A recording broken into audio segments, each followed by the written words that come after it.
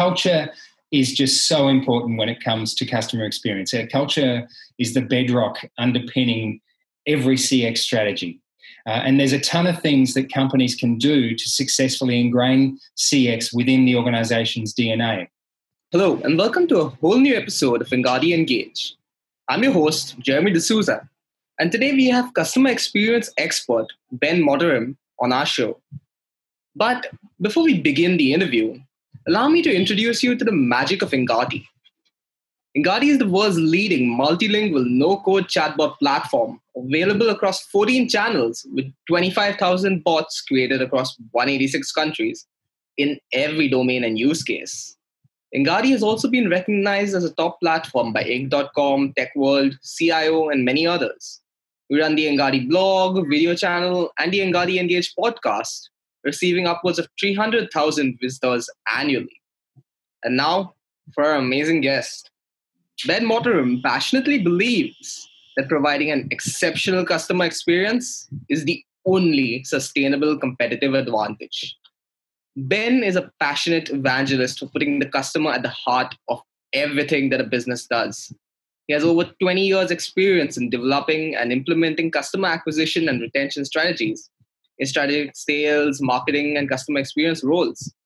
Determined, energetic, and continuously learning, Ben's success can be attributed to a dedication to understanding and consistently exceeding customer expectations.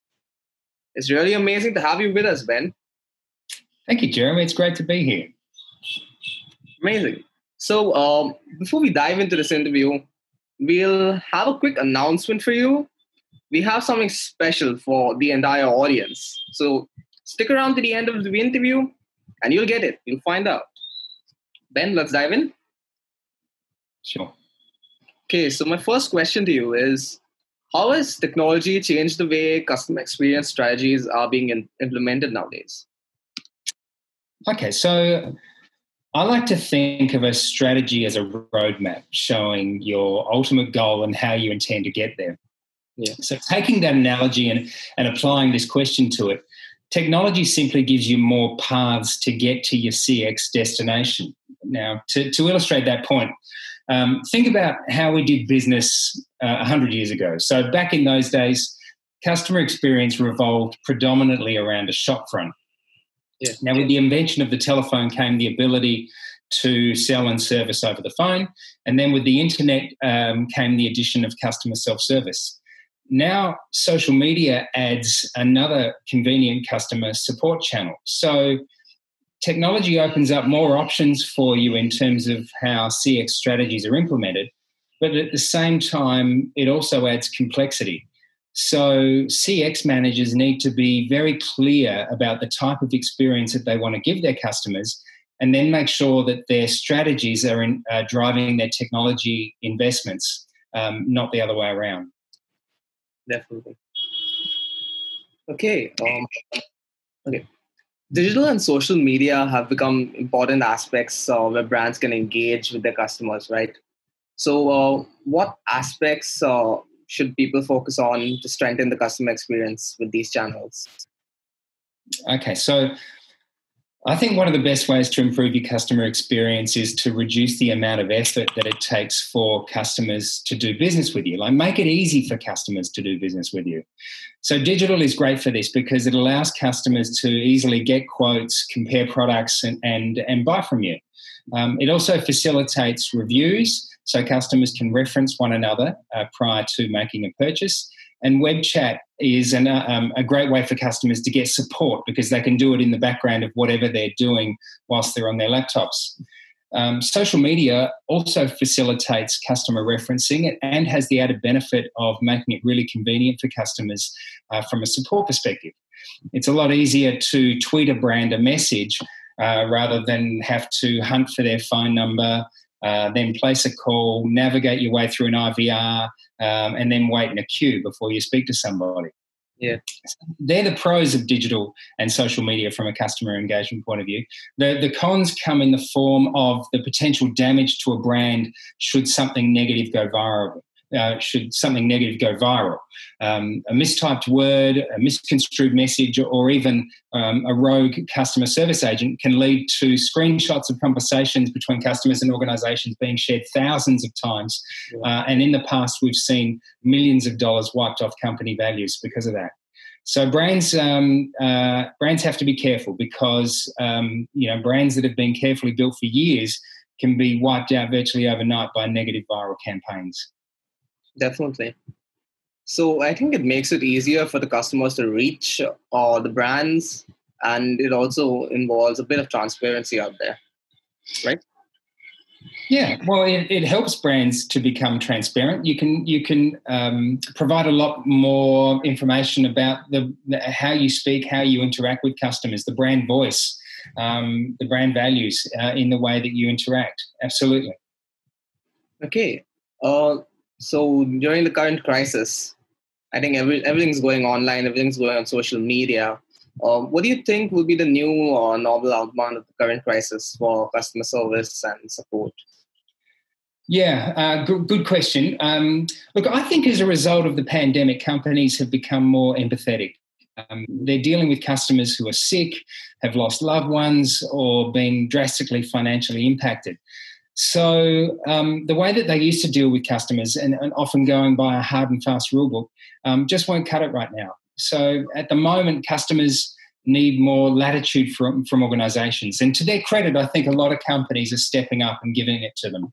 We're seeing health companies holding off premium increases, gyms suspending memberships free of charge, car insurance companies offering discounts on premiums because people aren't driving as much, and airlines giving extensions on frequent flyer statuses because people can't get flight credits because they're not allowed to fly.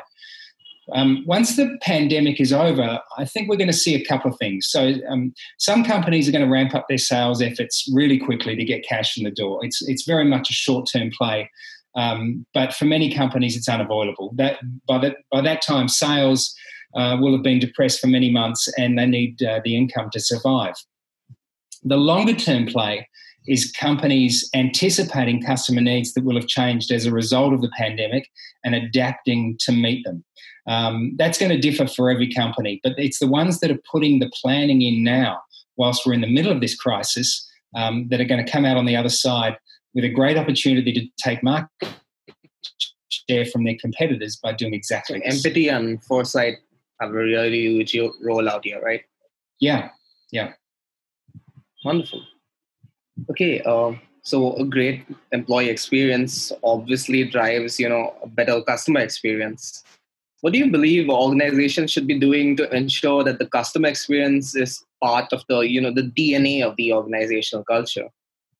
Yeah. All right. So culture is just so important when it comes to customer experience. Culture is the bedrock underpinning every CX strategy.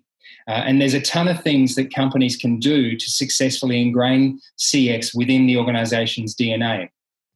The first thing they need to do is define why the company exists. And this isn't to create shareholder value or pay everyone's wages. That's a consequence. What customer issues does the company solve? What needs does it meet? How does the company make the world a better place? These are all things that come down to the company's why, and that why needs to then be articulated in the mission and vision statements of the company, and also reinforced in the company's values. Clear whys become extremely engaging for employees and customers alike. They make people want to work for you, and they make people want to buy from you. So then define the experiences that you want to give customers in a CX strategy and the metrics you're going to use to monitor your progress towards this goal. And then it's about your people. Ensure that all staff have at least one CX-related KPI to help ensure that everyone's swimming in the same direction. And when you're bringing new staff in, include an aptitude for customer service amongst the things that you look for in new starters for every position, because every position has customers, be they internal or external. Then include a CX component in your induction training explaining what the company's goals are, how a great experience helps the company reach those goals, and give an overview of the company's CX strategy. And then as part of your operating rhythm, collect and listen to employee and customer feedback. And most importantly, take action as a result of it. If you're not going to take action, what's the point of collecting it in the first place? And share feedback widely within the company. Everybody wants to hear feedback on their performance, right? And finally, create customer journey maps to better understand the experience you're providing customers and update them continually. And also make sure that you share them widely internally so everyone understands how the role that they play within the organization affects the end customer experience. Definitely. Okay, so you spoke about finding the company's why over there. Yep. So what other questions do you think companies should be asking themselves while trying to improve their CX? Well, there's a number of questions that they should be asking. So I think the first question they need to ask themselves is, what experience do we want to give customers? If you don't define this, you're going to be leaving it to chance, and that leads to inconsistencies which frustrate the hell out of customers. Then I'd be asking, okay, so what does success look like? So how will we know when we've reached our CX goals? And this involves defining the metrics that you're going to be using to measure your progress along the way. And those metrics should be both operational and relationship-based. So by relationship-based, I mean, your metrics like Net Promoter Score, Customer Effort Score, CSAT, things like that. Then it's about understanding customers. So ask yourself, what do we know about our customers? And that's in terms of their needs, habits, motivations, and expectations, which then leads into how do we keep up to date with these expectations and ensure that we're meeting and exceeding them? And the last question I'd be asking myself is, what are we actually doing to improve CX today? It's very easy to fall into the trap of waiting for something to happen before actually doing something to improve the experience for customers. Whether that's waiting for next month's survey results to come in, or a system upgrade, or maybe a mail out going out to customers. Each day you wait is another day that customers could be having an improved experience with you. So stay focused on your CX program by asking yourself on a daily basis, what are we doing to improve our organization's customer experience today? Wonderful. Are there any other thoughts that you'd like to share with our audience here? Look, that's about it, Jeremy. Just perhaps that my company, CXpert, helps organisations become more human-centric in the way that they deal with customers and employees. I've worked with some of Australia's best-known brands on many of the things I've spoken about today, including developing and implementing CX strategies, creating customer and employee insight programs, and developing journey maps. If you'd like to get in touch with me to discuss how I could help you, please reach out through my website, www.cxpert.com.au, or perhaps just spend some time there going through the blog posts on all things related to customer and employee experience. Definitely.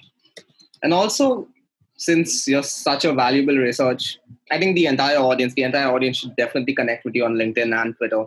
They're going to get a lot of value out of that. Yeah, no, I'm constantly putting up posts on LinkedIn. So if you could please include my link in the bio, that would be awesome. Will most certainly be done. Okay, so that's been a brilliant interview, Ben. We've got a lot of value out of that. Great. And now, since the entire audience has stuck around, here's a quick announcement for the rest of you. We're also organizing a panel discussion on CX for the future, and we're taking your questions. So head over to www.engati.com/webinar and register over there. We'll take your questions and get them answered by our panelists. Engati Engage will definitely be back really soon with a new expert and a new episode. Until then, subscribe and go follow Ben too. Thank you.